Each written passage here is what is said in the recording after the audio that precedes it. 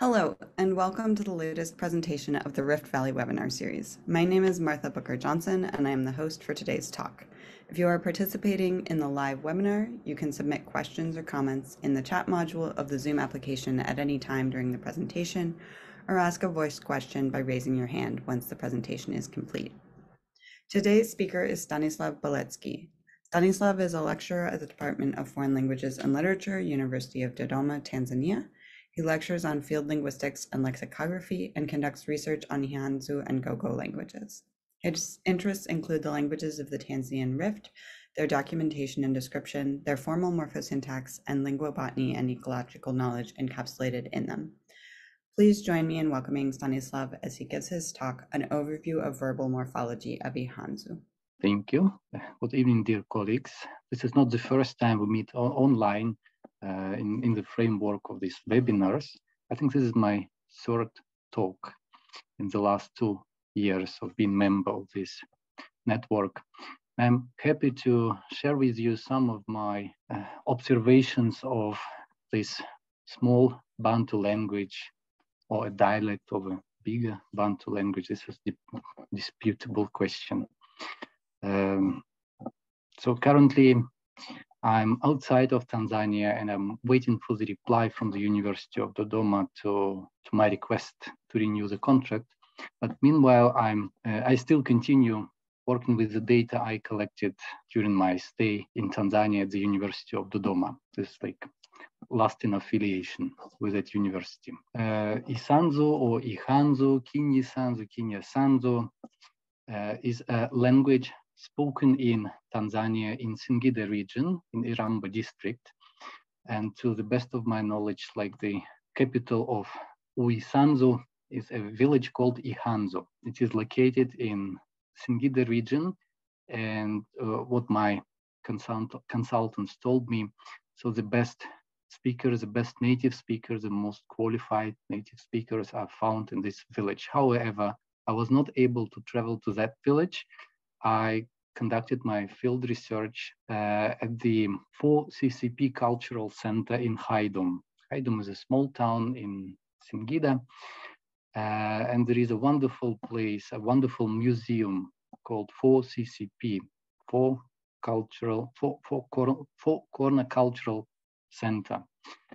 And the administration of 4CCP is welcoming researchers, and they facilitate the field work, so they can select and call and invite competent native speakers from those villages, and they provide working space.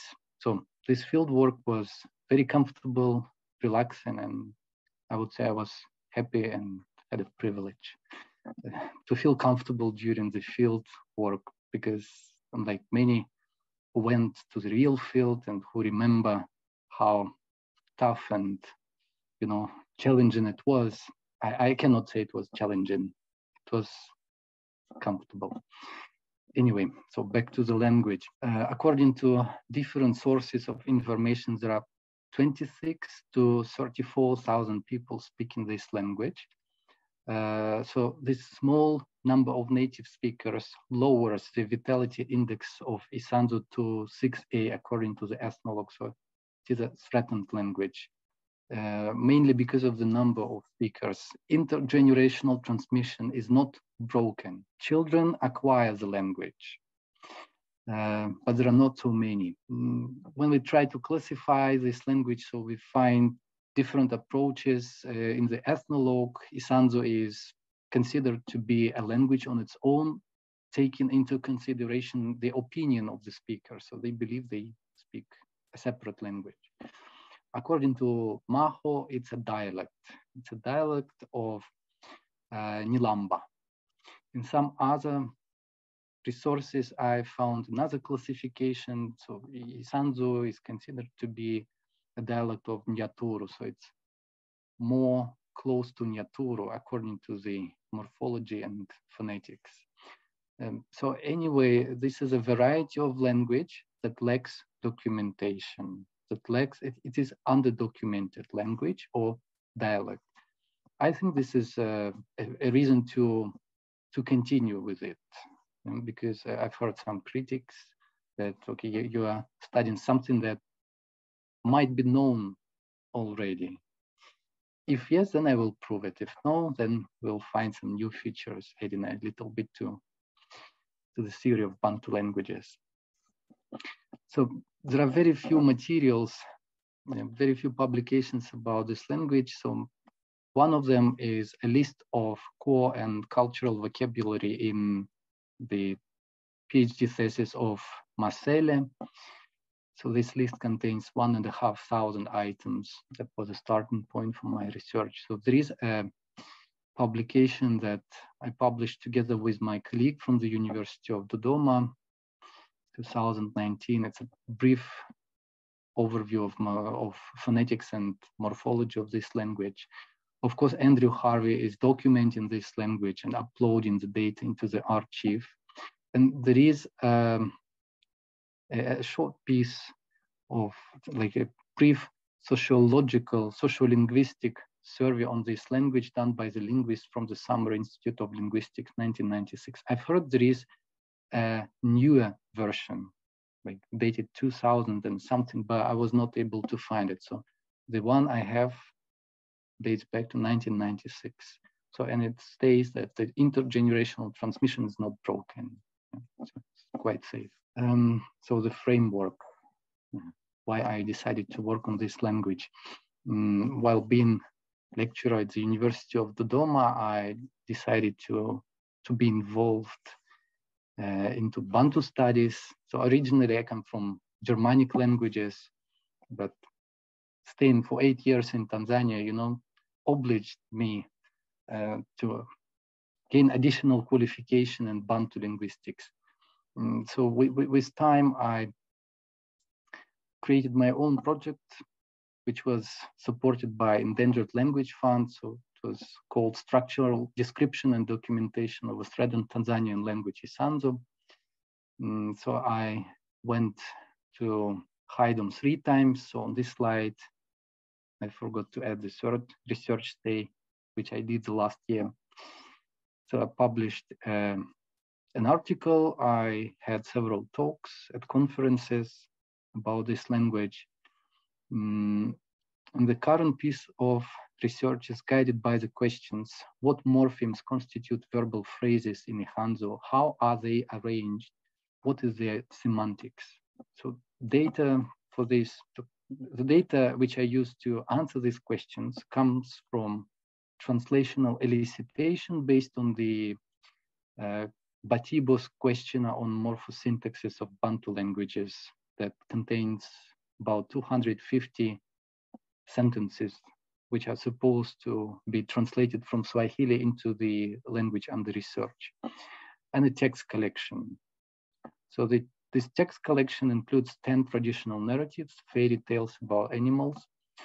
And of course, I used Shoebox or Field Explorer, so now it's called Field Explorer software of the Summer Institute of Linguistics to do morphological and semantic analysis of this data. This is the theoretical framework. It's quite simple. This is a schematic representation of a Bantu verbal phrase. Finite verb, infinitive, and imperative. So we have 3 main schemes here. So I would focus on the first one, on the first line in this representation, finite phrase. So if we consider the root to be the main part of the verbal phrase, and if we go left to the root, we have several slots.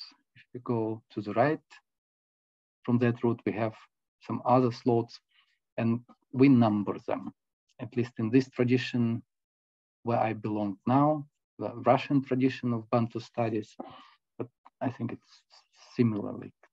The structure is the same, whatever labels you use to describe it. So the first slot is called pre-prefix. It can contain morphemes that show negation, contrast, or focus. a relative marker, and tense aspect mood marker. The next slot is prefix. So here we can find subject marker, habitual form of the subject marker, relative marker, and a fused morpheme that has double meaning negations and subject marker, like a negative form of the subject marker. The next slot is infix 1. So here we can find negation again. Infix 2 is reserved for tense aspect mood marker. Infix 3 is reserved for relative morpheme. Infix 4 is reserved for object marker and reflexive. To the right of the root, the first component to find are derivational suffixes. So in English-speaking literature, they're called extensions.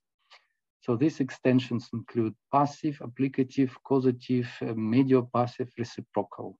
The list might be longer, actually, depending on the particular language. The next slot is pre-final position. So here we can find only one morpheme, ag, which can be interpreted in a number of ways.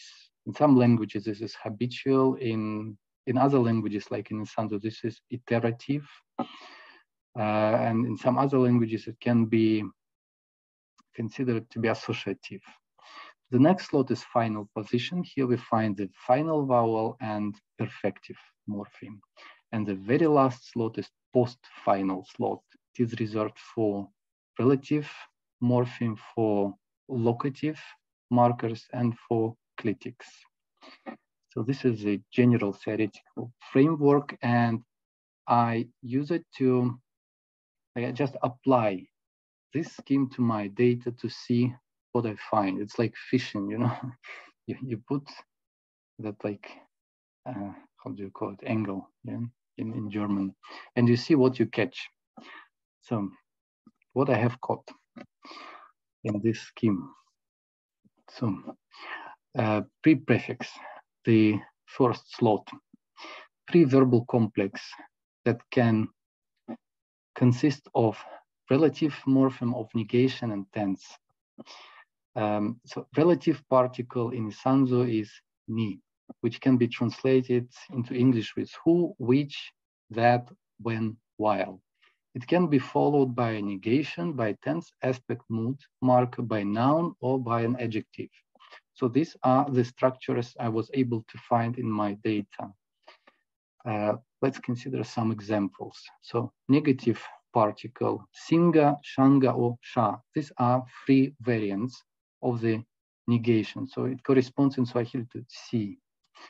There is also one lexical item that is used to negate the comment, the optative form of the verb, leka. So in Swahili, it corresponds to acha. And an example here, ona nyama shanga nilya nembehi. I don't eat raw meat. So this is a direct speech of a rabbit, a hare, who was caught by the farmer, and the farmer wanted to, oh no, sorry. The hare was caught by the elephants, whose grandmother died because of his activities. So the elephants wanted to punish him while feeding the corpse of that baby elephant to him. So he tries to avoid this punishment while saying that he doesn't eat raw meat. So here we can see the structure: negative plus relative particle plus adjective. Shanga, inyama, nembehi. So the other example, tense aspect mood marker, which can be found in the pre-prefix slot. So so far I was able to find two morphemes, ali and adza. So I call them discontinuous past. Discontinuous past is somehow equal to plusquamperfect in European languages. Of course, there is no direct correspondence here, but I would call it like plusquamperfect because these two morphemes set temporal framework of the scene. So they show that something that will happen next happened in the remote past that has no connection to the present moment. Unlike the past tense are.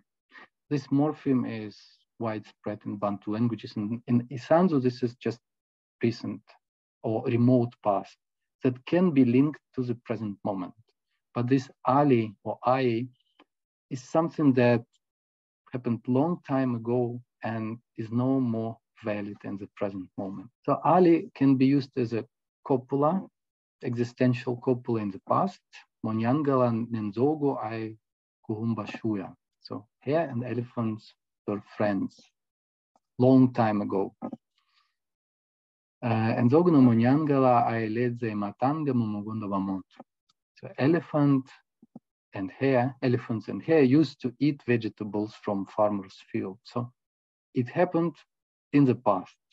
So it does not happen anymore in the present moment. So this is the idea of this very short word ai. So it introduces something that is not valid anymore. And the structure that we can see in the last example is pre-prefix plus root plus final vowel. So this is the bare infinitive that is following the copula. So we move to the next slot. This is prefix, and it corresponds in the form, in the shape, to infix 4, which is reserved for object markers. So we can say they are actually the same, subject marker and object marker, with some small phonological changes. So the system of subject markers in Ihanzu is typical for Bantu languages, and there are several approaches to how to classify them. I would use this double classification, considering the category of person. So personal markers include classes 1 and 2. So I create this general classification where I include personal pronouns and the noun classes like into one chart. And then the personal pronouns are manifestations of this category of person. And classes 1 and 2 also form a part of the personal subsystem of this language. So far, I was not able to find any example of double marking of the object marker. So there is only one object marker, if there is. And some examples. Panakasuka mnyangala wekamuhanga omokola mogonda watsa. After coming back, Hare found him, the field's owner, the farmer. So we can see the object marking here, mu, which corresponds to the noun class number 1, but at the same time, this is third person singular. I prefer to label it with third person singular. So as long as I distinguish personal markers and non-personal markers. Another example, leka kombolago nene. So this is what the hare says to the farmer, don't kill me. So this m is actually the phonetical realization of homoorganic n. So it should be n as a class, as a marker of the first person singular. But because of the next bilabial sound b, so it's pronounced like ma. It's realized like ma on the surface level. The other example, mpe omolime, give me work. So the hare is asking the farmer to employ him to protect the field from the elephants. This is optative form, so we can see it on the final vowel. And again, it starts with the object marker, first person singular.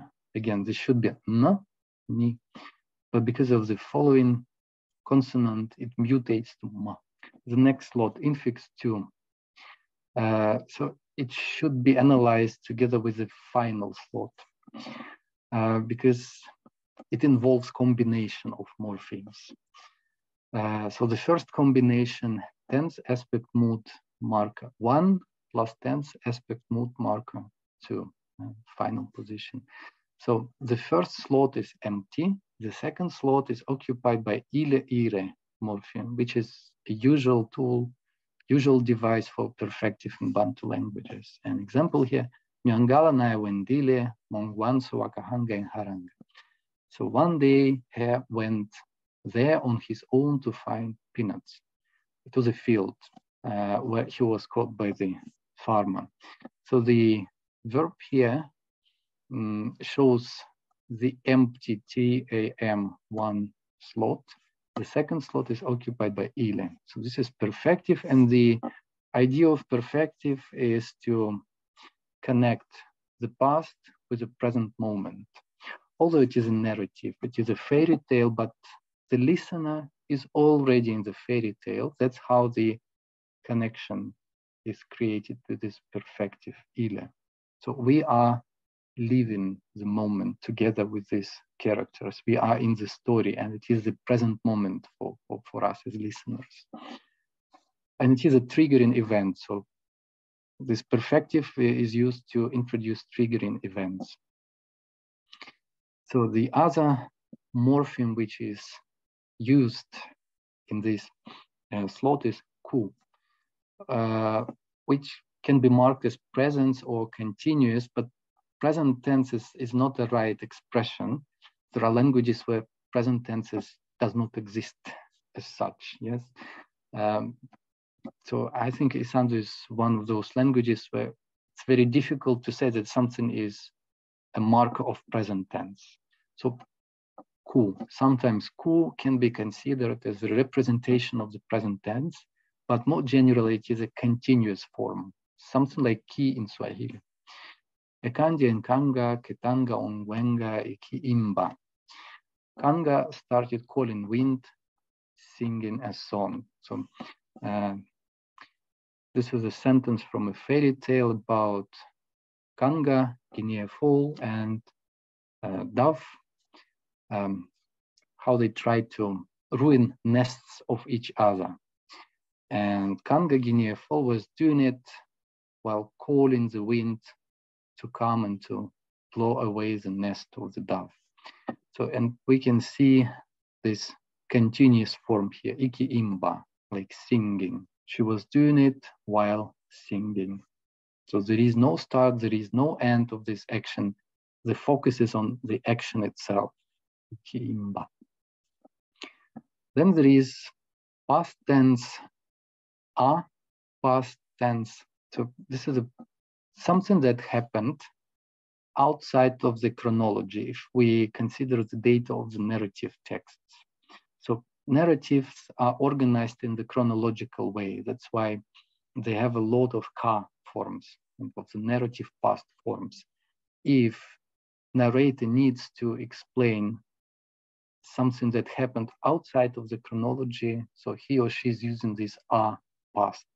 And in general, in other data, non-narrative data, this is a frequent expression of the past, recent past, remote past.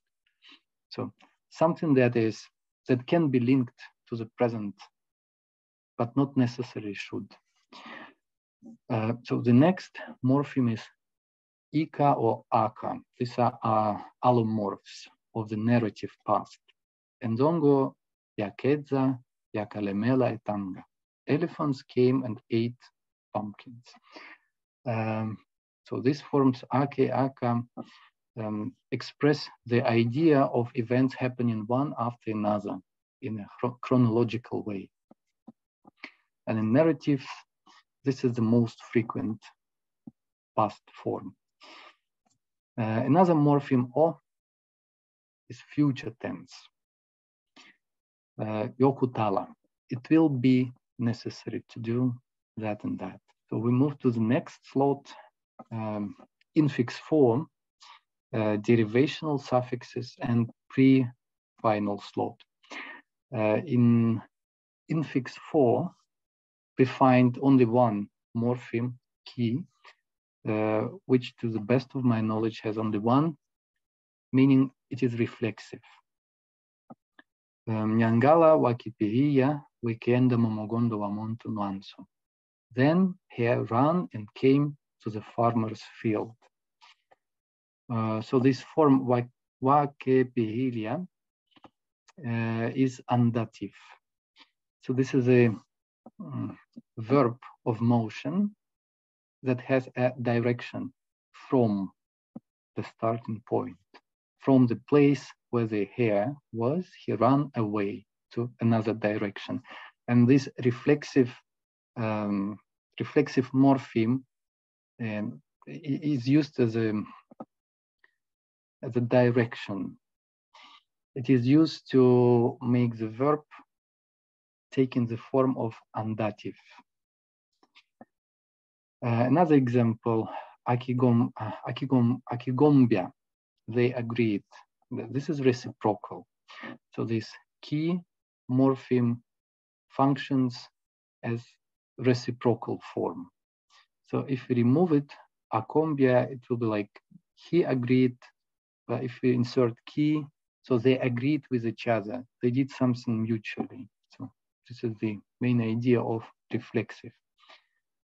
So another slot in this scheme are derivational suffixes or extensions. So what I could find in my data are applicatives with E, passive with W, causatives with Z, mediopassive with ek, ik, and habituals and iteratives with ag.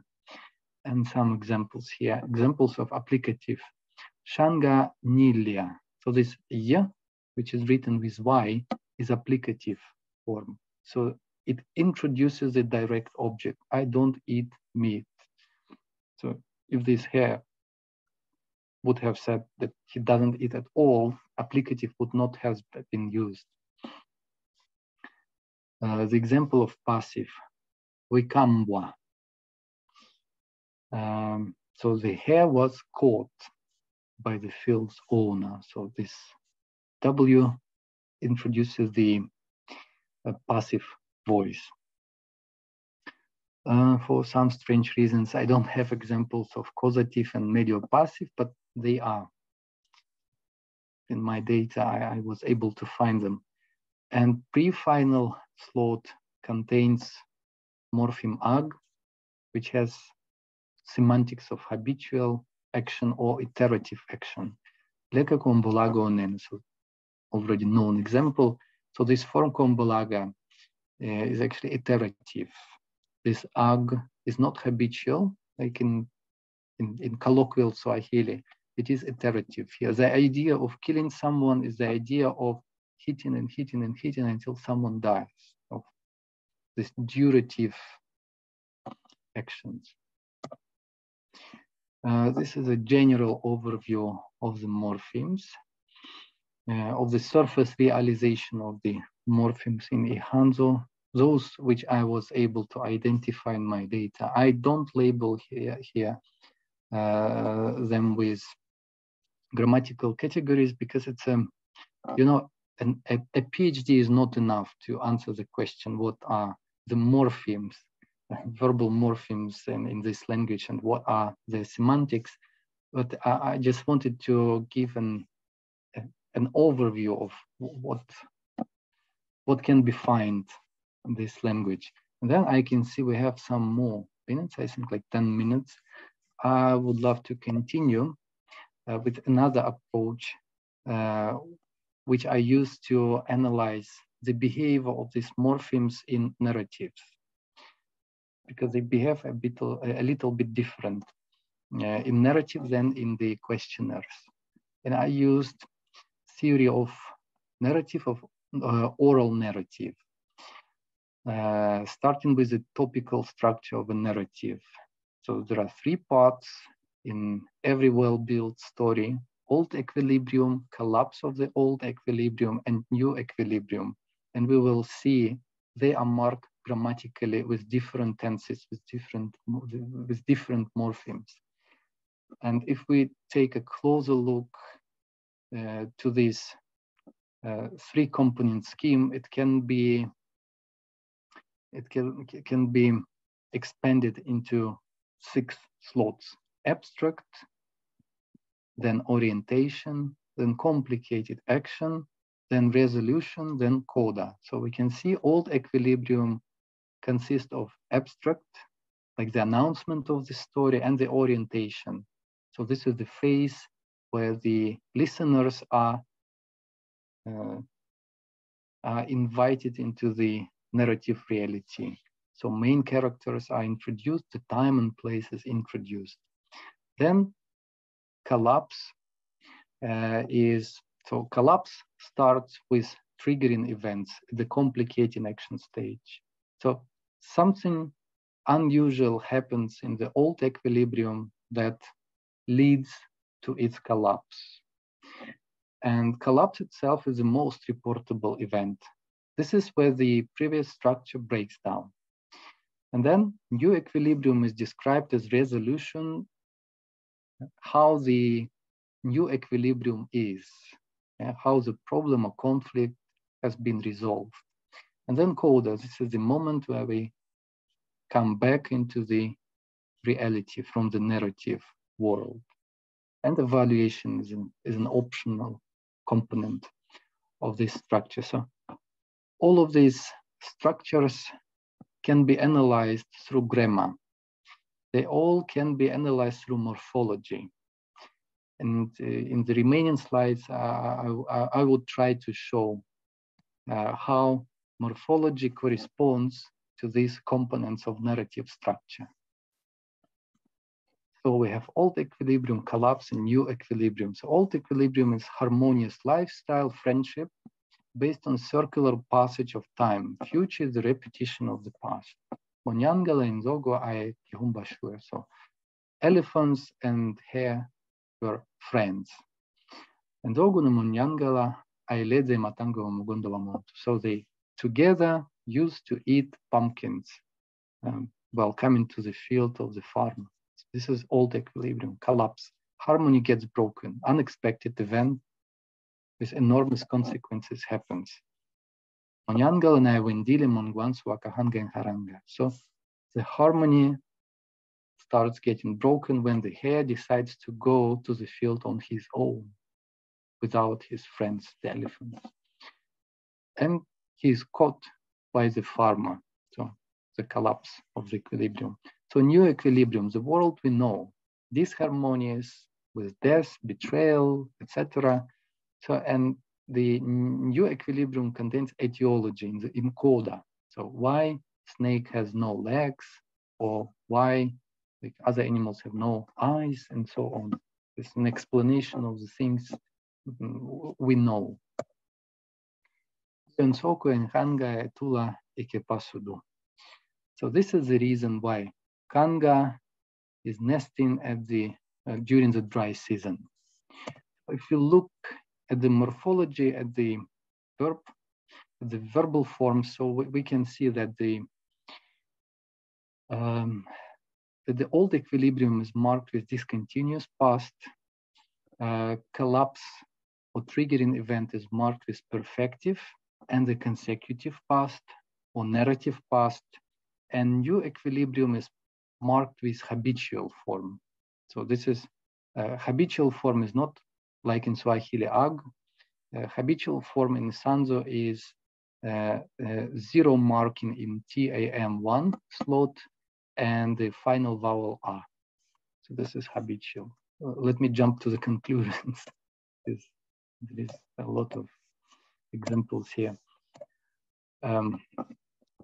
So if we try to see the correspondence between the verbal morphemes, the elements of the verbal structure, and the narrative structure, we should say that orientation is marked with I discontinuous past, with 0 R form, which is habitual form, but in the past habitual, with key form, which is continuous form. But it all happens in the past, in the remote past. triggering event is marked by perfective or narrative past. Ile aka. Complicating action is marked by narrative past only, aka and ika. So these are allomorphs. Information, like evaluation. Information is a case of evaluation. So information is inserted with perfective, with habitual, with continuous, then with past tense, which is marked here, with future, general future, discontinued future, adzi or, and with optative e. Climax, the most reportable event is marked by ka, by the narrative past. Resolution is marked by I, perfective, and narrative past ka, and coda is using ka and a past tenses. So this is the correspondence which I was able to establish through my data. Thank you for your attention. Thank you very much for your presentation. We can now begin the question and answer section. The question and answer section will be open to voice questions as well as written questions. If you would like to ask a question, just raise your hand in the nonverbal controls present underneath the participant panel, and I will send you a request to unmute. If you prefer to ask a written question, that is also still possible. You can do so using the Zoom chat module, and as usual, I will read out the question. Please remember that the webinars are recorded, so that if you ask a question, this will be part of the recording and will be released on the YouTube channel. I will start with my own question to give other participants time to write or to look for the raise hand button. So I was wondering, this conclusion slide that you are on, I was wondering what you sort of conclude about these patterns, like what do you think is meaningful about the patterns that you see here? These are narrative functions of the morphemes, because when we try to establish the semantics in isolation, like what is the semantics of R? Yes, general semantics is past, but we know that these are discontextualized examples and semantics, like data I got from the questionnaires, from Batibo questionnaire. It's great, it provides a general overview of semantics of morphology, but in narratives, in authentic text, it behaves in a different way, in a more complicated way, because I think considering one item in isolation from the context is not, it shows a limited picture, because verbs are, like the predicates are polypredicative, so to say. Can I ask a quick follow-up to that? Did you find that most of the tense aspect marking that you found in the questionnaires also occurred in stories, or were there some tense aspect markers that you didn't see occurring in stories? All of them. I find all of them in stories. If you cross out the direct speech, then you will find a limited number of them. But as long as you have direct speech and in stories and well elaborated stories, there is always direct speech. So it shows the full range of verb morphology. Marta? Yes, a very interesting presentation, very interesting language. I'm happy to hear about it. And I have many questions, but so what is most on my mind? Maybe the reflexive, where we have, okay, reflexive reciprocal, to use the reflexive for the reciprocal. I think that's common in that group of languages. But I wonder whether this andative, whether that may be a separate marker in maybe even a separate slot where you can have directional markers in Bantu languages. I hesitate to see that as an extension of the reflexive meaning. So I wonder what you think about that. Yes, it was also, I was not sure in classifying this morpheme as something that makes undative out of the verb. I couldn't see any other explicit device that could function in this way. But based on the ka and dative in many Bantu languages, but maybe then in an earlier infixal slot. So I analyzed ka in this case as a narrative past, because this is not the first event, this is the continuation. This is like next predicate of the main predicate. Separate cast, different one, So from typological perspective, it's not usual. May I go on, Martha, until you see another hand? No? Please interrupt me if anybody has a question. I was interested in those clitics, those separate words that you have, and then you have a verb form following. I found that very interesting because if I recall, after the ali, that copula, you get the bear infinitive. But after the negative one, leka, you get the ku infinitive. And after the negative shunga, you get an inflected verb form. So do you have any suggestions of the etymological origin of these negative clitics, leka and shunga? Are they verbs? Are they negative verbs that are similar to that? No, these are enigmatic to me. The only thing I notice, it functions in a similar way. This leka functions in a similar way as acha in Swahili.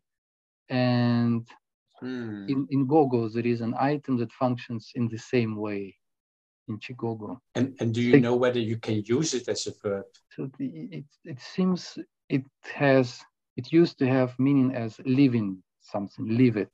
Yeah, thank you. There's no tone in Ihanzu? There is. Sorry. But I don't mark it. I know. So you get away with it? Have.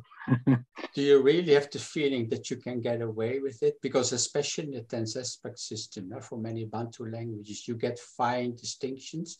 So no, I don't want to attack you on not marking tone because you know you have to, but I'm very curious because I'm sure you have an intuition whether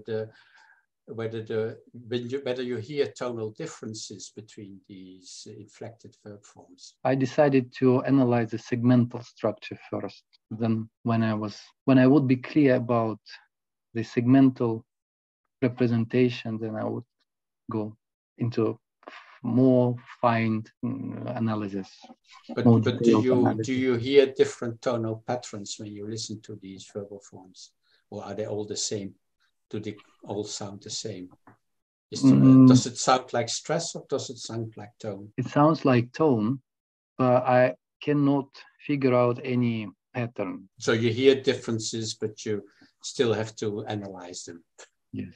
There's a note from Helen in the chat, thanking for you for your talk, and also saying it seems there was an SIL survey in 2015. I will try to hunt down the report and send it to you. Thank you. Thank you very much. There were, I was very, sorry, can I still go on there? No one else has raised their hand or put a question in the chat, so as long as they know that they can interrupt, I think it's fine. Any moment, please, I would be very happy. But here we have, yes, we exactly at this slide, thank you. How did you know? I am very interested. I didn't manage to pass that sentence of the guinea fowl. Guinea fowl started calling wind singing, because many of these sentences, you have some glossing, but not for this one. Can you explain this?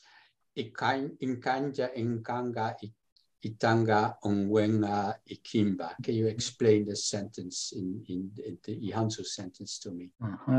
Ikanja, this is the verb. So she started. Inkanga, kanga, the guinea fowl. Kitanga, kuita, like in Swahili, to call. Ungwega, the wind. Ikimba, while singing. So started, kanga, calling, wind, while singing. That would be the direct translation. Thank you. And the first word, how is that then? That is a verb then. How is that then split up? This is impersonal. Yes, it's impersonal form with the class 9, I, kandya. Then ka. And then the ka for the, what, for the narrative or? For the narrative, yes. So she came, it came, it came. She's okay. So if you have these that the subject comes after the verb, do you always get then impersonal on the verb? Is that the construction? No, this is a stylistic, like a stylistic feature to dramatize the action. Yeah. So it breaks the normal scheme. It breaks the expected word order, creating this like dramatic effect. But if and then become this meaning. So it would be the same ikanja if you had the Nyangala there instead of the Inkanga. Yes. So is the usage of that almost not verbal, that it's just sort of, and then the next thing that happened? Or is it very much like an action started? This is a continuation. This is a polyverbal predicate. Actually, analytically, we can say like this is one verb, this is another verb, this is a third verb, but in the narrative, there is a starting point and then the like a chain of sequence, a chain of actions, and they are polypredicates. So this is a part of this chain. We do still have a few minutes if you want to go back to any of the slides that you had skipped over. Yes, maybe to illustrate the difference between the different parts of the narrative, so triggering events. This is the beginning of complicating action, and they are marked by narrative or consecutive clauses. This ka, different allomorphs of ka. Munyangalanai, wendili munguanso wakahanga and haranga. So here the triggering event is marked by perfective. So in another story, Luhikulungwe himba kainda kudumya in yamaingomba akale kelwa yananga nsikuhi. So here we have ka form. One day the lion went to find meat and the cow, and he left, and she left, the lioness, the children with the cow. So the cow and the lion were friends at that time, the remote past. And there is a difference, grammatical difference between the same action. So in 3b, we can see a triggering event marked with ka, and in 2b, we can see exactly the same action which happened in the old equilibrium. Ingombe aili kelwa yana kiginsa palumbe koke sokela. So the lion left the children with the cow. So the action is the same, but the grammar is different because this action happens at different points of the narrative structure. 2b happens in the old equilibrium, in the orientation phase, and it is marked with discontinuous past, I.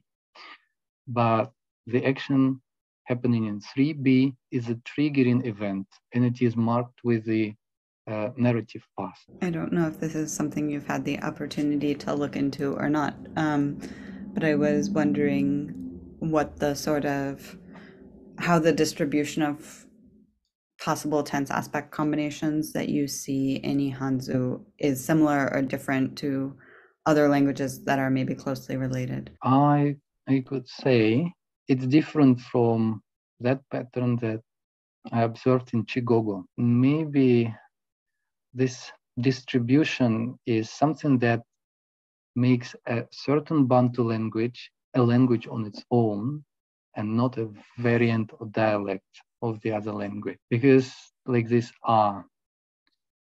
like in Swahili, this is present tense. In Isanzu, it's past.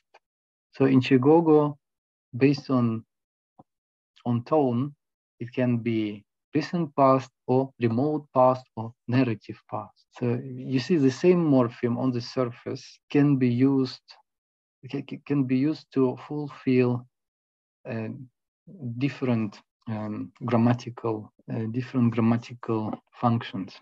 Thank you. I think those are all of the questions and comments for today.